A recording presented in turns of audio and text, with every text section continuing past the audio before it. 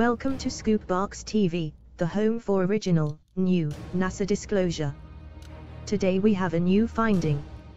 Discovered in the NASA SOHO satellite footage downloaded from the NASA archives.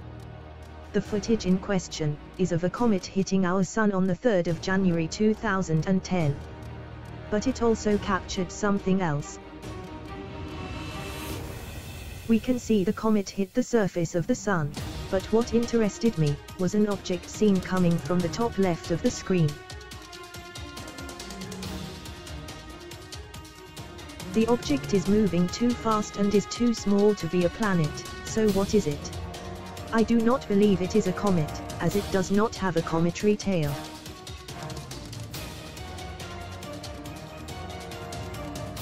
Could this be some sort of spacecraft? If it is, then the question becomes, is it ours?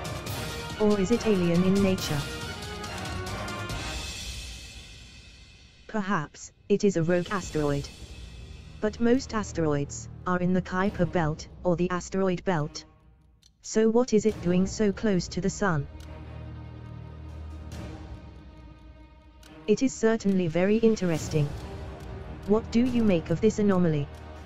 Could it really be an alien craft, traveling through our solar system? If that is the case, then what is it doing? Please comment, like, share and subscribe for the latest, and be sure to hit the notification bell to stay up to date with the latest from Scoopbox TV. But above all, thank you for watching, stay safe and keep your eyes on the sky.